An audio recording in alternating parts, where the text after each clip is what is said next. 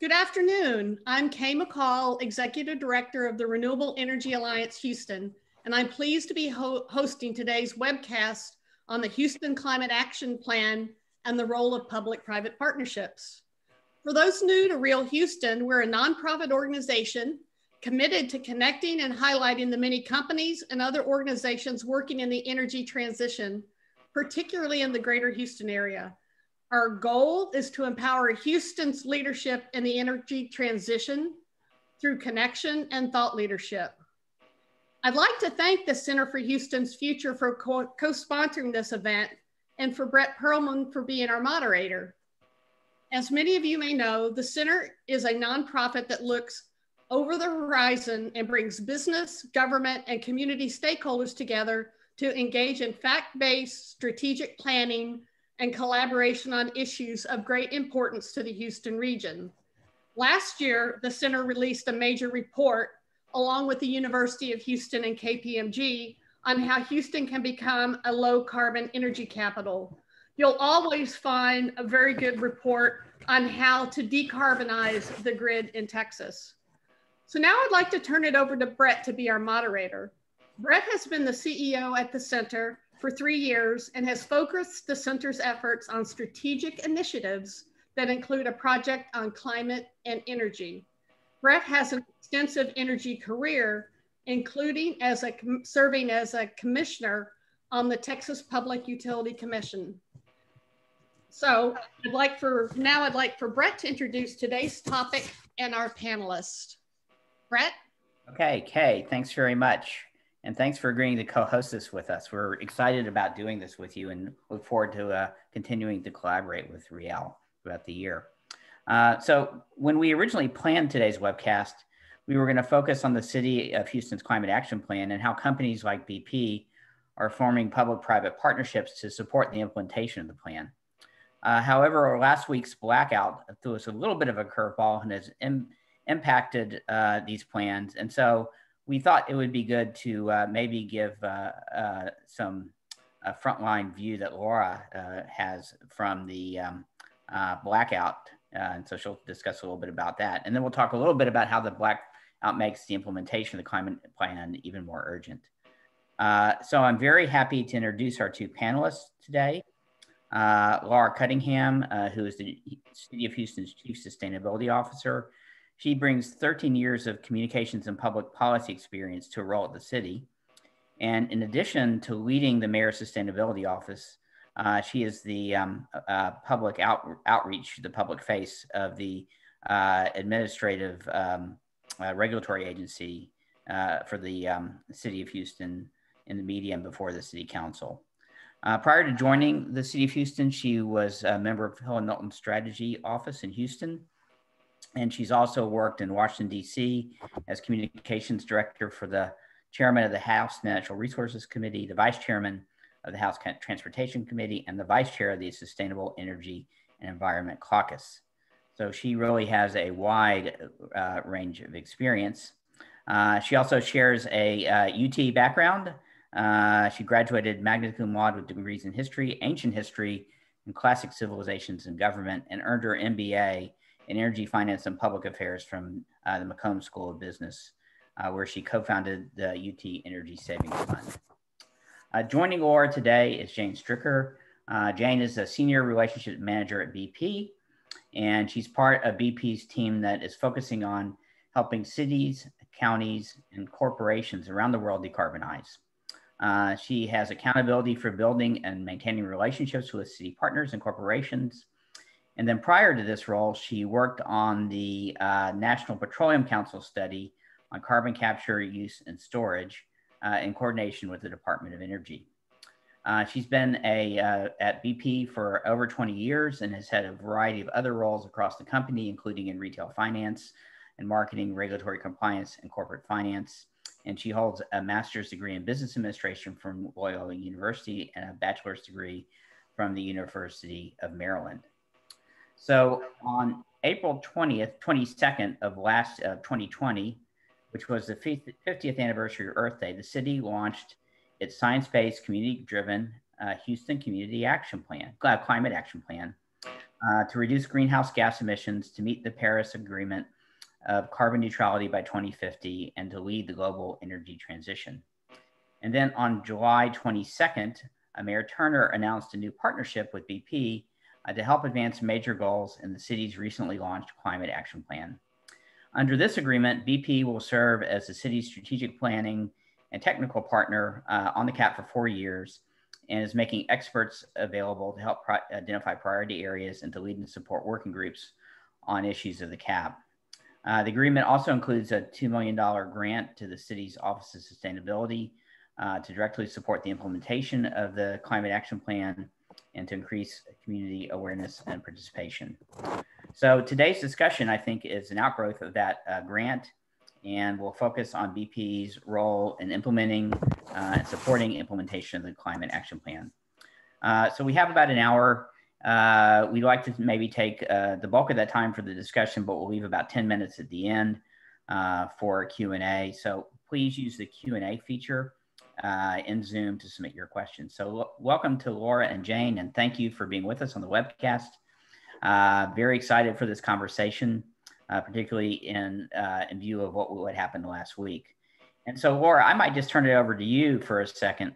And I know you had quite an eventful week last week, and maybe you could tell us a little bit about how the blackout impacted the city of Houston, and particularly maybe some of your role last week in meeting some of the challenges caused by the blackout. Absolutely. So I first want to say thank you to Kay, and thank you to Rail Houston for bringing this event together. Thank you to Brett and Laura and the Center for Houston's Future. And thank you to Jane and the entire BP team. One of the biggest things about the Climate Action Plan and climate in general is that we need as many partners as we can get. And so we are incredibly grateful. I also, what is the phrase? What a year last week was, that I am so happy to be here to talk about this, but it is absolutely tragic that once again, here we are in Houston talking about another climate disaster. And that's part of the reason why the Climate Action Plan exists, was our response to Hurricane Harvey and the series of floods. And what happened last week is just another example of how our climate is changing. And everything we saw with the power outage, with the extreme cold, with the water going out, is exactly why the city is working on a climate action plan, on a resilience strategy, on complete communities. I often say that every single employee of the city of Houston is working on sustainability, but also every single city employee is working on disaster response. And you really saw that kick in last week. I personally went to work at the Houston Emergency Center that we have TranStar and we have the HEC. And those are kind of the headquarters of where all of the different city departments and regional emergency response operations are working together.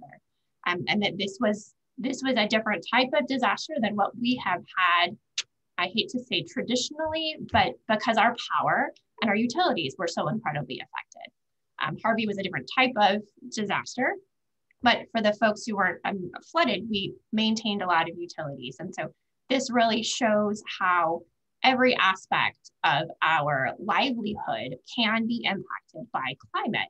And it also shows the very, very real need to look at our power system as a whole, to look at it holistically and systematically, and to understand on an individual level how it works, which, we're Houston, we are the energy capital of the world, and we energy is in our blood. It's a lot of our livelihoods.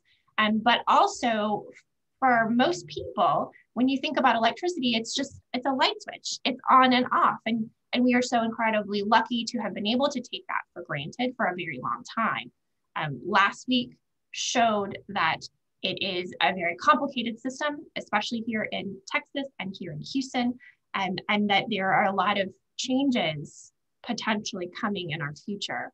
And there are so many opportunities for every single one of us at the individual, at the corporate, at the governmental level to get involved. Okay. Well, you were telling us a little bit about some of the personal stories. I thought they were really compelling. And I know, everybody, I think, was affected by this. Maybe just talk for just a second, maybe about some of the things that you were working on last week, because I think people will be interested in hearing, what the city was doing and how it went, and some of the things that you were called on to do in your role. So, I mean, every single person was impacted, but a city's job at the end of the day is to protect public safety, right? And so that is true during a pandemic, and you saw every single aspect of the city of Houston kind of shift into pandemic and COVID response mode. You saw that in Harvey, and you saw it again with this most recent storm. What's interesting is that we were doing double duty, right? There's still a pandemic going on. And so some things that happened that the city just has to adapt and simultaneously keep doing our jobs, but take on these new responsibilities, is that the 311 call center, which, that's just kind of the central nervous system for the city. Whenever anyone has any kind of question or complaint or a service goes down, you call 311. Well, what happens when power goes down all across the city? Then we had folks come into the HEC, and we started up an impromptu call center so they could keep things going.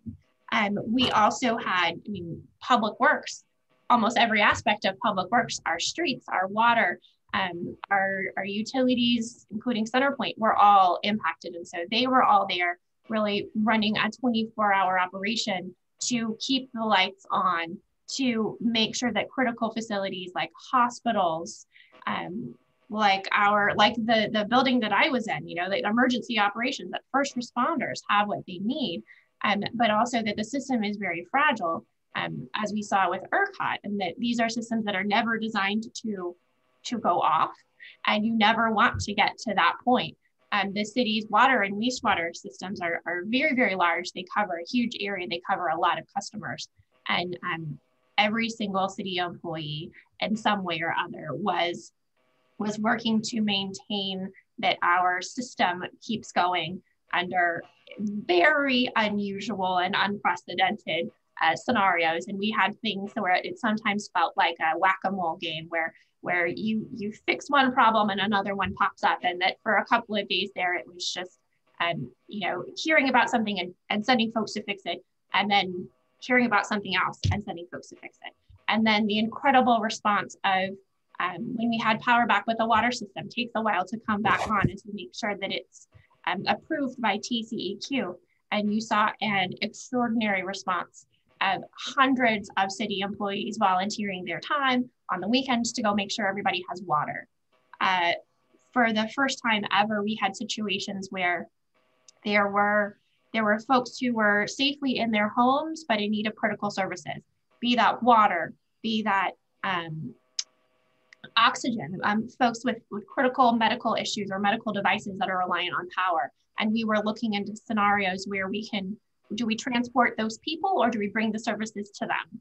And this is something that the city's not had to do before.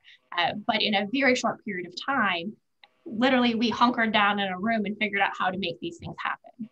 And so we are grateful that we were able to do this, but also really, really cautious. And I want to show, like, this is not how you want this type of program to be put together in an emergency, and just really stress the need for the proactive planning, of which the climate action plan is one, that we need to truly build a more sustainable and resilient Houston to handle the things that are going to come in our way in the future.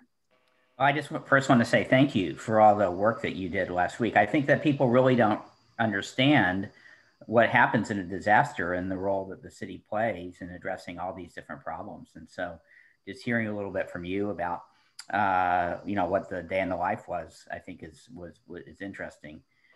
You mentioned that this idea of the climate action plan does, fit in this into the general theme of grid reliability. Could you talk a little bit more specifically about all the different aspects of grid reliability and resilience, and how the climate action plan fits into those frameworks? So I know the city has a number of things, and you alluded to them, but just give us a sense, because I think people might not be aware of all the different ways in which the city is working on this set of issues and how they might all fit together. Absolutely. And so that is such a good question. I'll give a little bit of context. So I mentioned Harvey, and that in many ways, Harvey is when I kind of say we reset the clock in terms of climate change. And when we talk about climate change, in the city of Houston, we kind of talk about it two halves of a coin. We talk about sustainability and we talk about resilience. And so when you say sustainability, I mean greenhouse gas mitigation. Where are our carbon emissions coming from, and what can we do at an individual level, at a business level, at a government level to reduce those emissions? On the other side is resilience, right? What are we doing today to harden our systems, to protect our communities, to protect our most vulnerable populations from the impacts of climate change? We are extremely facing now, right? It seems like every day there is something new, if not in Houston, in cities all across our country and the planet. But also, what are we doing to incorporate the data that we have on our climate and how it is going to change into our infrastructure and into our plans, so that as things progress, we continue to be prepared, so that we are on the offense and not the defense, because it seems like right now, and we're constantly playing catch up, and that has very real costs in terms of our health, in terms of our lives, in terms of our infrastructure. And so the grid fits into both halves of those coins. And that while there is a climate action plan and there is Resilient Houston, which is our resilience strategy, highly recommend, if you all haven't looked at them, please do. They're incredible resources. But the city of Houston as a whole, we all work together in conjunction continuously. And there's a lot of crossover, but putting things into plans, we try to not duplicate too much. And so while some things may be in one plan and some may be in the other, that's just to keep from having a 5,000 page document that no one will read. To go back to grid resiliency, it is incredibly important to the climate action plan. That it is actually the very first goal of our energy transition, is to grow Houston's investment in renewable and resilient energy. That you cannot have either of those without having both of them together to be successful. That when we talk about climate, a lot of times we talk about reducing emissions. And that is incredibly important. If we want to long-term reduce that climate risk, like we saw last week, like we've seen with all of our storms. However, to be a functioning society, right, to build the resilience of our community, we need our power and our energy system to work for us, right? So that's where resilience comes in, that it needs to be built smartly, and that there's a lot of planning and a lot of thought that needs to come into this, and that Houston's system is very unique. It was designed to operate on its own, and it was designed with some very clear competitive dynamics, which for a long period of time have given a lot of benefits to our community, but also there's been this kind of looming question of what happens when that system fails. And we saw last week what that can look like. And so when we talk about building a resilient grid, it's not as simple as saying, oh, it's one type of fuel or another. I will absolutely point out that a lot of folks were saying that we were blaming renewable energy on what we saw happen, and that is absolutely not true. And that it was a situation about planning and weatherizing the system. That renewable energy, some of it was impacted, but the vast majority of the failure that we saw came from thermal sources. It came from coal. It came from natural gas. It came from nuclear energy. Now that doesn't mean that any of those systems are inherently unsuited to Texas, right? Or unsuited to the cold. They have all sorts of energy generation in places like Canada. And so there's no reason why what we saw happen here from a temperature perspective needed to happen. It was a planning issue. And so when we talk about climate, within the climate action plan, we talk about how do we reduce emissions as much as possible in a resilient way so that our grid can withstand the incredible amount of growth that we see in Houston, to see the incredible amount of climate variation and increasing storms, but also technology is going to change so much. That technology is going to be the key to reducing our emissions, but we need to make sure our grid is ready for that type of change. With the electrification of everything, electric vehicles alone, Houston is such a car city. What is our grid going to look like when everybody's driving an EV? Another thing to think about is that while it was very cold here in Houston, the sun was out. What would it have been like if Houstonians had solar panels on their homes, right? That is an option. It would not have solved the entire problem, but if that could have helped a little bit, if that could have been a little bit of an emergency backup source, isn't that worth something to look into? So that's kind of where it fits into the climate action plan. And the other thing I will point out is that the plan talks about these things, but the city of Houston and Mayor Turner do not have direct control over the vast majority of our power generation and distribution and retail system. That the role here is to advocate and to talk to folks just like we are right now, and to lobby the state and the federal legislature for the changes that we need to truly build a more sustainable and resilient energy system. Okay. Well, you've thrown a lot out on the table. Let me just sort of peel the onion back. You mentioned that one of the major components of the Climate Action Plan had to do with grid reliability. Just so for people who haven't read it, can you talk a little bit more about the other key components? So just so we have a framework for understanding what's in the Climate Action Plan more specifically. Absolutely. So you mentioned this a little bit before, but the Climate Action Plan is a science-based, community-driven strategy for the city of Houston to reduce our greenhouse gas emissions, to meet the Paris Agreement goal of carbon neutrality by 2050, and for Houston to lead a global energy transition. So I, at that point, need to give and point out to everyone how incredibly lucky and how incredibly thankful we all should be for Mayor Turner for stepping out and being the very first mayor of the city of Houston, the proud energy capital of the world, to look at what's happening on the ground in our city, to look at what's happening at the energy industry nationally and internationally, and say that Houston, that he personally wants to be a leader on this issue. That is a very brave step to take as the mayor of Houston. And we're already seeing such a positive response to the Climate Action Plan, but we're seeing such a response from the companies and the residents of Houston. So how important for the city to just make that first step and say that this is a priority, we recognize our role, and we recognize our incredible responsibility in changing what happens here in Houston, but also Houston's unique role in that if we can lead this energy transition, we can reduce emissions in cities all around the country and maybe all around the world.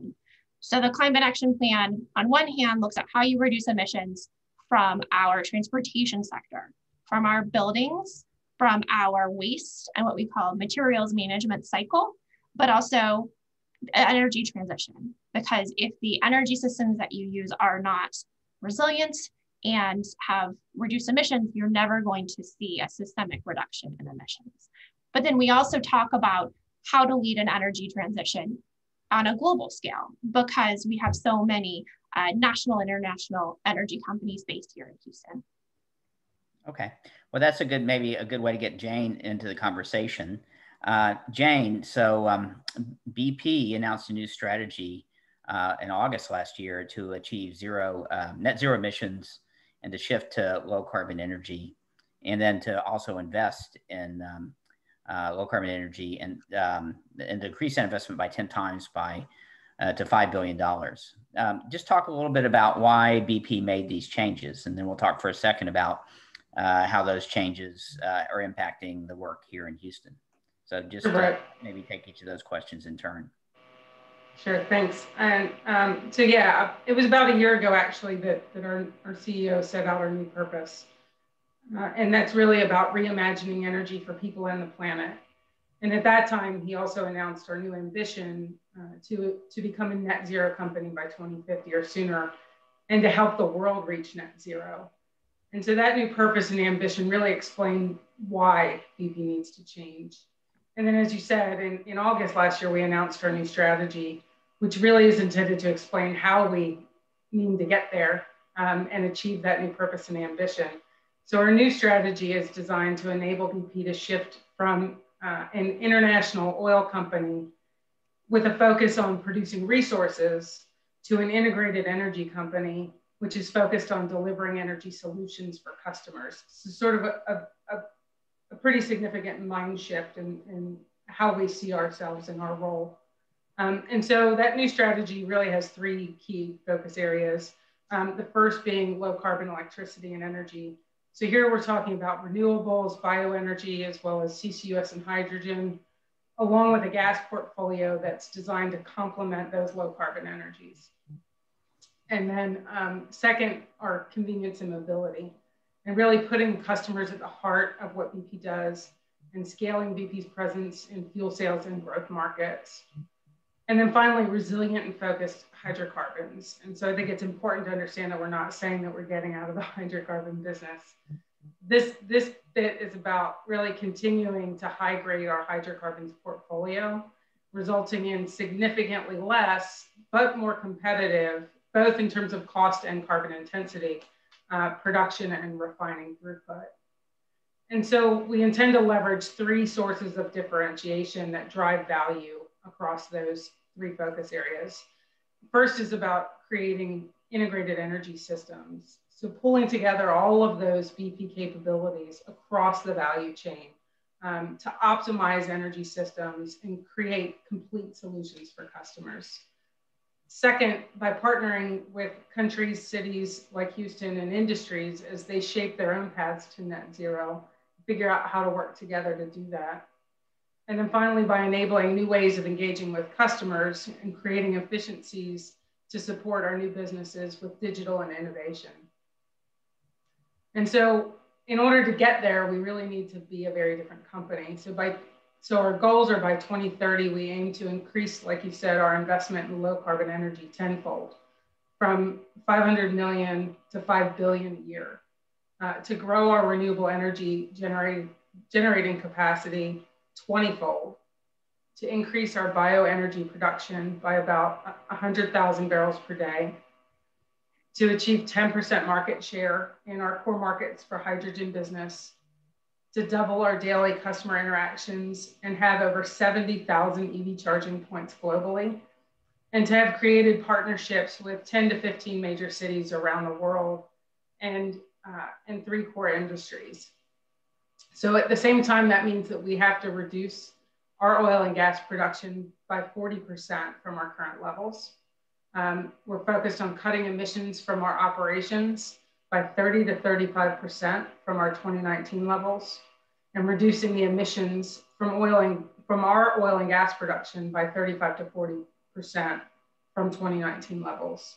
And we've made a commitment to not explore in new countries where we don't already have a footprint. And all of this is really underpinned by our new sustainability framework and an advocacy strategy that focuses on supporting policies that support a net zero ambition. But I think the most important thing for us is that getting to net zero it's not going to be easy. And I think everybody recognizes that. I think cities recognize it, governments, industries. And I think what we're really realizing is that it's going to require the combined efforts of government, industry, corporates, and communities all working together to implement solutions that will enable that transition. And I think that's one of the things I'm most excited about in working with the City of Houston is, having this opportunity to bring all of these resources to the table together and figure out how do we make this happen? How do we bring in BP's partners, either through our ventures or through our suppliers, to help the city in thinking through how do they implement this very ambitious, but very doable climate action plan, and get everybody sort of moving in the same direction so that we not only achieve those goals, but we also make the City of Houston the energy transition capital of the world. Okay. Well, let's talk more specifically. about the partnership and some of the things that you guys are doing, and maybe I get both of you to comment on these. So talk about some of the areas that the city of Houston is working in the Climate Action Plan, and then how BP is working to help support some of those work streams. Laura, Jane, maybe Laura talk about some of the work streams, and then Jane can talk about maybe a little bit about what BP is doing. So maybe just start with you, Laura, and then kick it over to Jane. Absolutely. And I mean, again, huge thanks to BP for really stepping up and stepping forward. And I could not have imagined how just saying that we were working with BP would be such a attention grabbing, such a network building activity, that the city of Houston can say we're working on climate change, but to say we're working on it with a company like BP, which is on one hand a little bit controversial, but on another hand, BP is such a household name here in Houston. It's one of our very large employers and very large energy companies, and that hearing that really resonates within their peer group within the energy industry in Houston. And so from day one, I think from hour 2 after the press release went out, our phone lines and email was just blowing up with companies saying, I heard the city is working with BP. I want to learn about it and I want to know how I can help. So just from that alone, it has opened so many doors. It has brought so many more partners. I said that in the very beginning because partnership is absolutely essential to reaching our goals in the city of Houston. But if the city of Houston did every single thing we possibly could to reduce the emissions that we directly control, that would be about 6% of the emissions in the city. So the rest is up to me personally, you personally, but the businesses in our community. And so we really do, we work with the community and all stakeholders. But if you prioritize the largest source of emissions, that's the reason why it is so impactful to see really big companies participating. And so our work with BP is that very similar to how the Climate Action Plan is broken down, to looking at your energy systems, your transportation systems, your building systems, and your waste systems. Their new realignment and their new sustainability strategy focuses on those kind of same areas. And so it is happening as we are working on it and saying, okay, well, what is the city doing? What is BP doing? Are there areas that they overlap? A really neat example is electric vehicles, that the city of Houston has committed to electrifying 100% of our light duty non-emergency fleet. We're about 13% there. We've got a long way to go, but figuring out how to do that is actually very complicated. We have buildings all over the city. We have different types of vehicles. And so BP has a electric vehicle company, Jane may correct me on how to say this right, that works internationally. And so they are advising us on how to do things, how other cities have done things, how they've worked at airports, because the airports are a part of the city of Houston, but they're again a kind of special use case.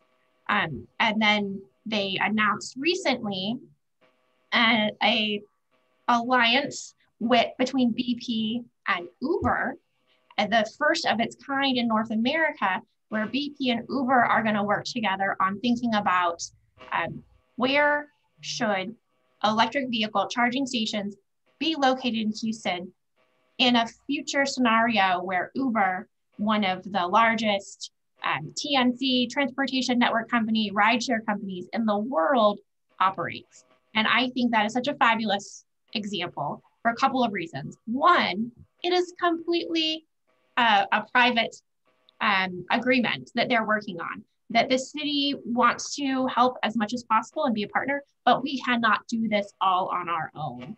And so if we can empower Houstonians, businesses to take these things on, that is the definition of success to me. The other thing is that when we talk about everything in the Climate Action Plan, equity is at the core. Equity is a lens you have to view everything through. Equity will determine if a project succeeds or fails. And so electric vehicles are a really good example also of the technology that can reduce our emissions, but it needs to be affordable, it needs to be available, and it needs to be accessible to our entire community. So the rideshare example is a creative and innovative way that we can get EVs throughout our entire community. And you're not putting it onto the consumer, to the homeowner, to low to moderate income families and saying that you have to buy an electric vehicle. You're going to be cost competitive in the near future. They're already becoming really, really, really more available, but not necessarily in the same way that if you went to a car dealership right now, as you would see a traditional gasoline powered vehicle. So rideshare can help open doors and be an affordable way for people to experience electric vehicles. They're highly utilized, which means they drive around all the time. They're using a lot more gas miles. And so electrifying them will benefit every single Houstonian just from the air quality and the health benefits that we would see there. Jane can talk more because we are working on all kinds of different ideas. Okay, well, let's kick it over to Jane and see what she has to say on some of the ways that the interesting ways that BP is working with the city to implement the climate action plan. Jane? Thanks, Brett. Yeah, I think, to Laura's point, I think there are things that we are doing directly with the city to help them think through as a technical advisor, as a planning partner, think through how to implement things that are already in the CAP. And then I think the other element is this Uber BP example where we're looking at what are the things that we can do in the city of Houston that support the climate action plan that aren't necessarily tied directly to our relationship with the city of Houston supporting the CAP. So I think it's sort of twofold. It's that what are the areas that we are doing directly to support? And one of the areas that we've been supporting most recently is in their education outreach effort. And so there's been a great deal of effort underway to work with Houston education outreach organizations in the school system to implement climate action plan into the curriculum in schools. And so we've been, so BP has come in and sort of helped describe some of the things that are happening in industry, thinking about workforce development, thinking about jobs and energy transition, helping explain some of the more technical side of the energy industry so that can get implemented into the curriculum in schools and really help drive at the grassroots level climate action in our communities. I think we continue to look for ways to support and help the whether it's the fleet department or the airports or other parts of the organization. I think, Lara has done an amazing job so far as a sustainability office of one, essentially, or very few, trying to get a number of different departments across the city of Houston to understand how to implement or how to make the climate action plan a part of their operations day to day. And so where we've got experts who can come in and talk about biodiesel options or fuel, reduced emissions fuel options and provide that expertise and help educate the city staff around what's available, what that pathway could look like and how they can get to those low carbon solutions. I think those are some of the early areas where we've identified opportunities to work together. Okay. Well, you mentioned, I think one thing you mentioned in passing is that there's a lot of work that's being done at the city, but the city is only about 6% of the carbon emissions. So maybe talk a little bit about how we take the show on the road and how we expand beyond the city to get other companies, or I mentioned other companies are interested, other companies involved in making commitments, because I know that is part of the part of some of the work that you're doing as well. So Laura or Jane, who wants to talk about that? Jane, you want to go first?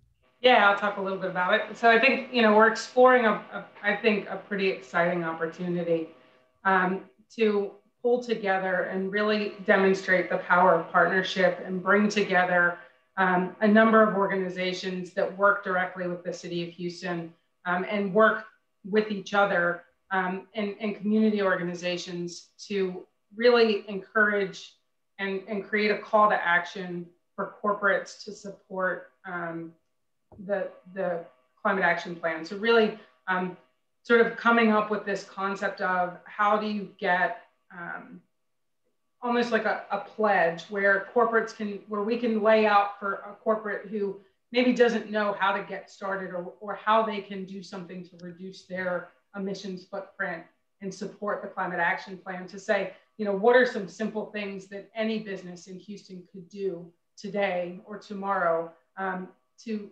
support that plan, to demonstrate their commitment to the climate action plan and to do something that's meaningful and impactful in terms of moving us forward towards net zero. So I think, you know, we're in the early stages of bringing this concept together, but I think it's taking that idea that Lara mentioned around so many companies that are saying, what can I do? How can I help? How can I be a part of this?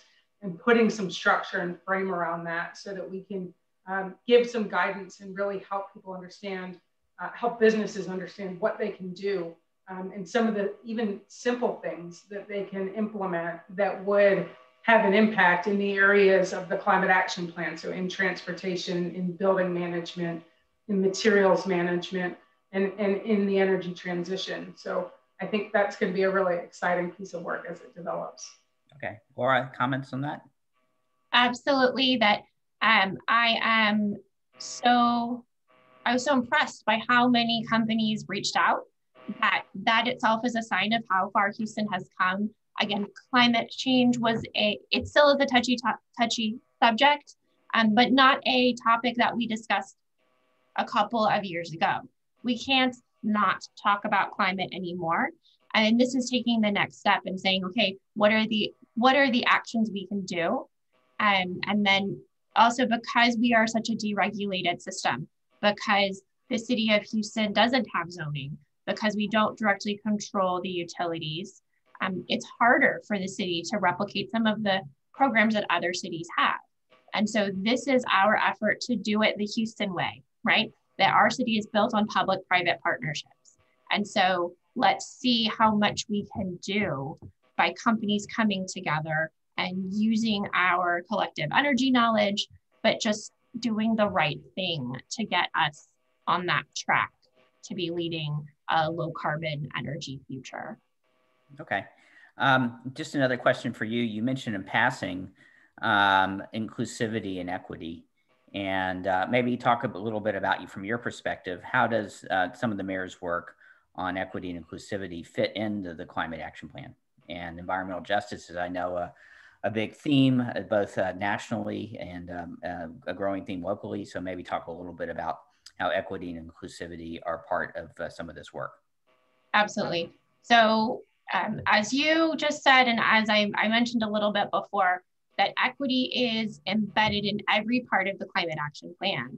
But also remember that, again, the climate action plan is part of the overall climate response and climate efforts in the city of Houston.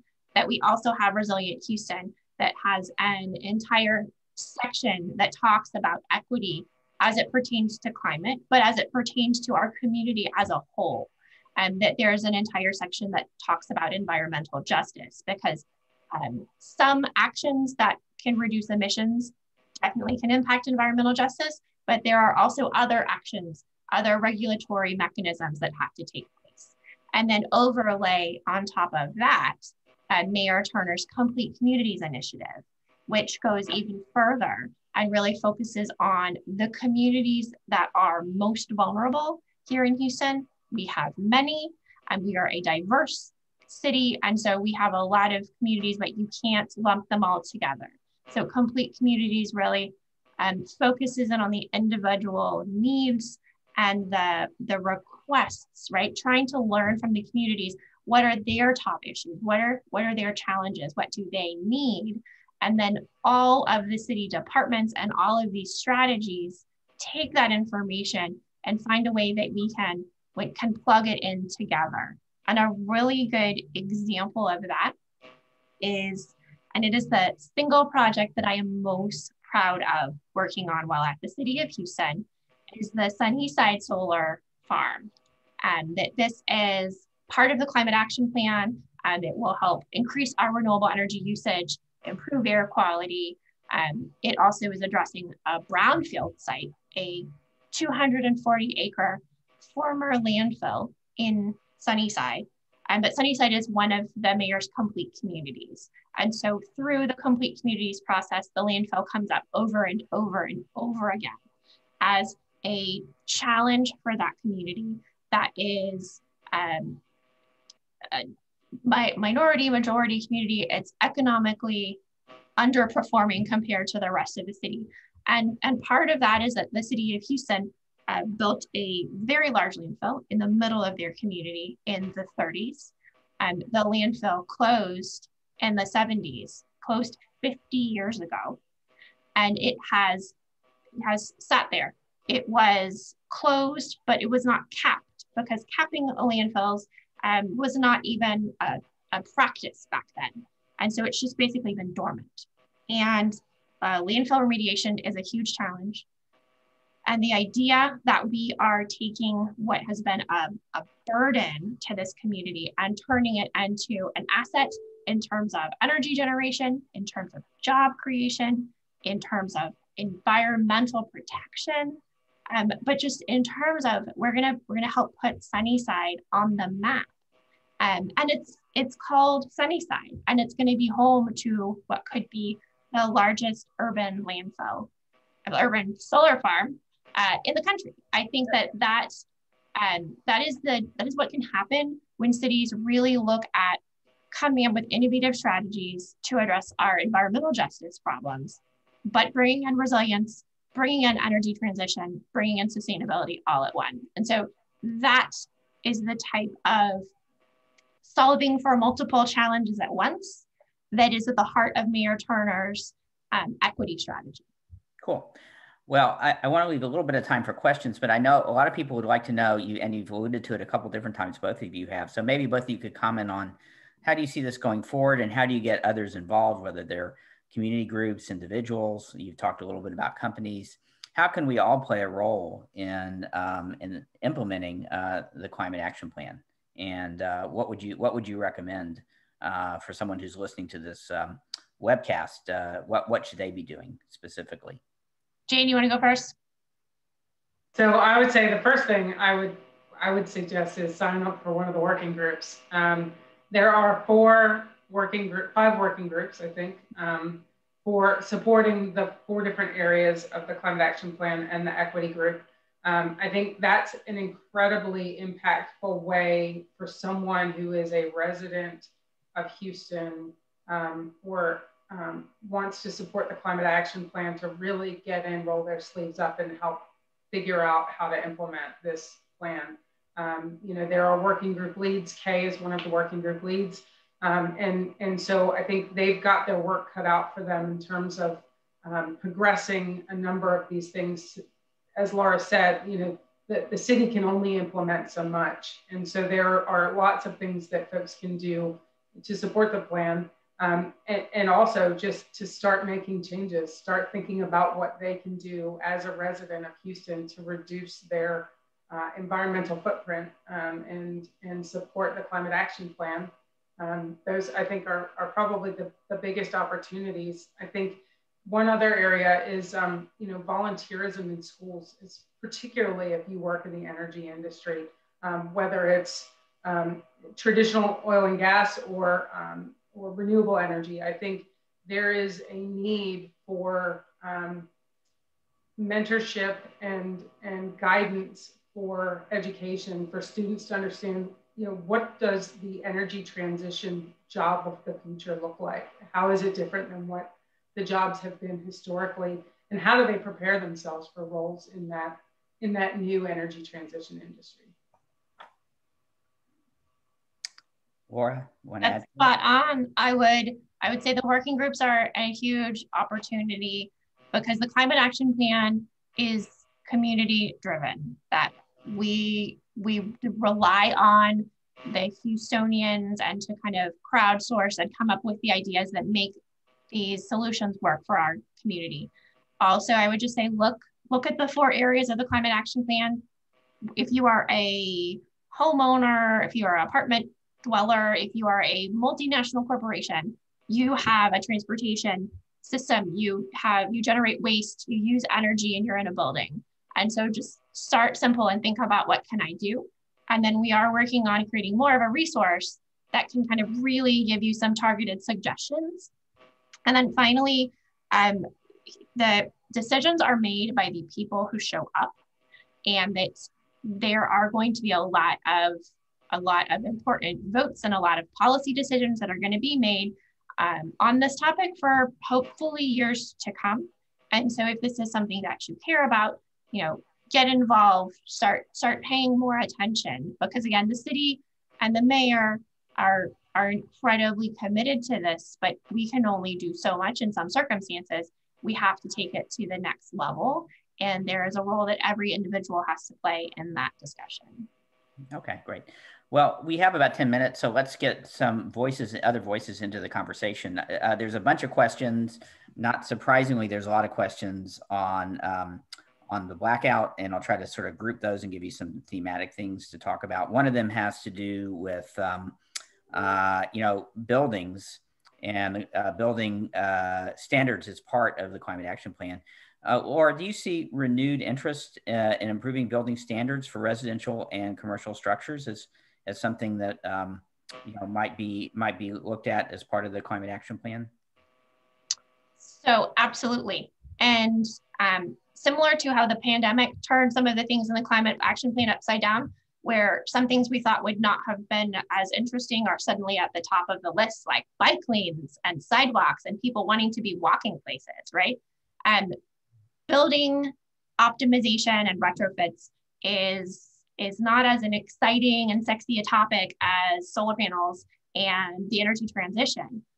Until it is incredibly frigid in your home and you have no power and you realize that people's pipes are bursting. And I had icicles forming on the inside of my apartment because my building is not properly weatherized. And so building codes absolutely play a role in this. Adopting the most aggressive building codes as they come out is one of the biggest things that the city can do. And so the 2021 building code will be out soon, and that is a huge opportunity from a code perspective. But there's also an incredible need for weatherization, especially focused on LMI communities, because they are most vulnerable and most impacted by extreme weather events. But I think that most Houstonians would say that we could benefit from that in one way or another. Okay. Another question, maybe get Jane to answer this one, or at least start the discussion. There's a number of questions around microgrids that people are starting to think about the impact of microgrids. And, is that something that you guys see as a way to start to deal with grid reliability? Is that part of the climate action plan? How do you see microgrids playing into this this energy future? Jane, do you want to start on that?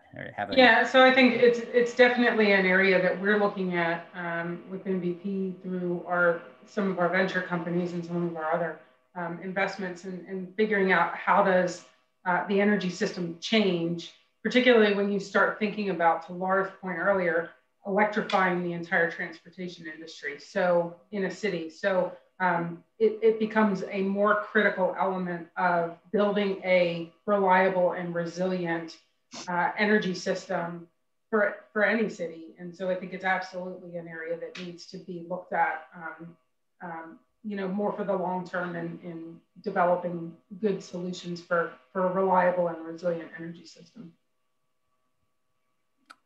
Lara, any thoughts on that one? Absolutely. There was already a very good case for microgrids prior to this event.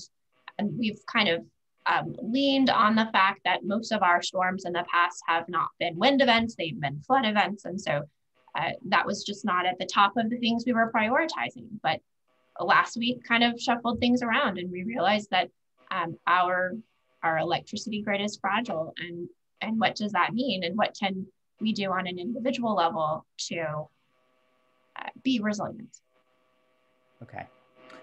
Here's a question I think that is important to answer.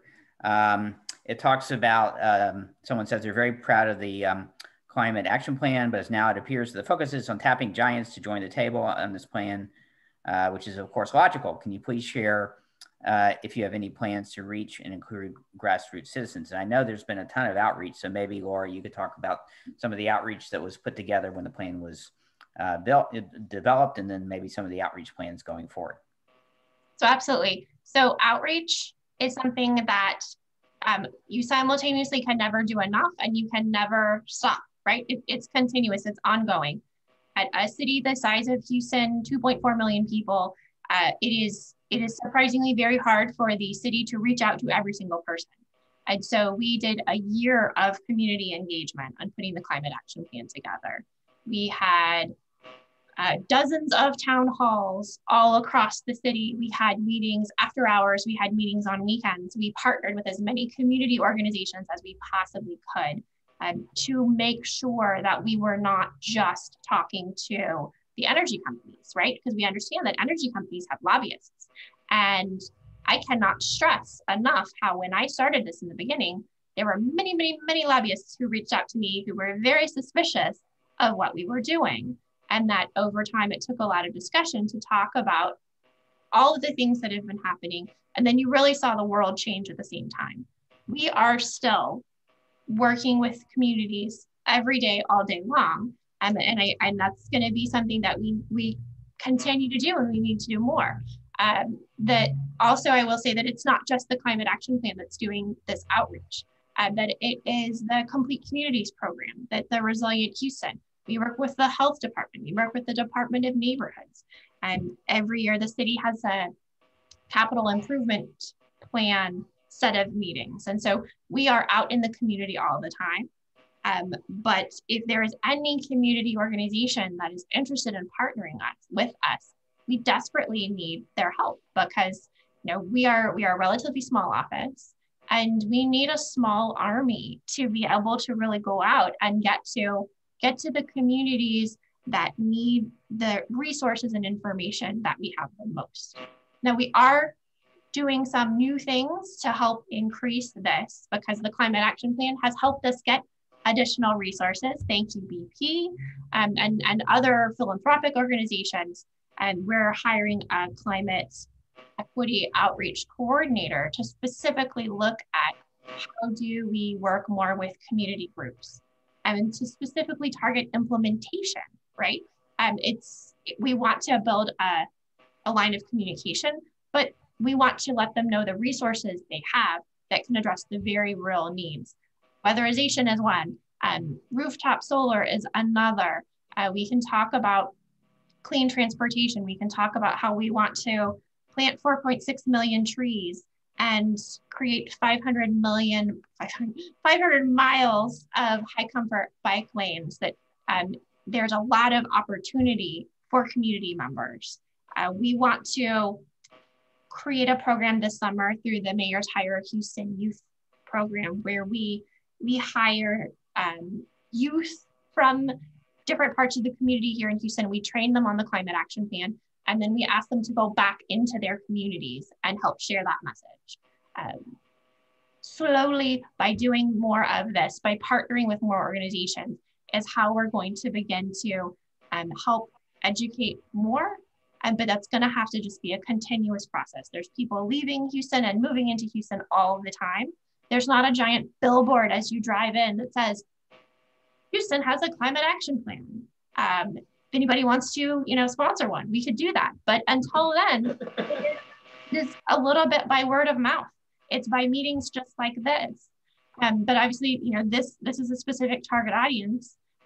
We need invitations, and we need help reaching that broader audience. Okay, great. Well, we're just almost at time here. It's 1 o'clock. Maybe Jane, a few parting thoughts, and then Laura, maybe just take us home and wind it up, and I'll turn it back to Kay, maybe just to close this out.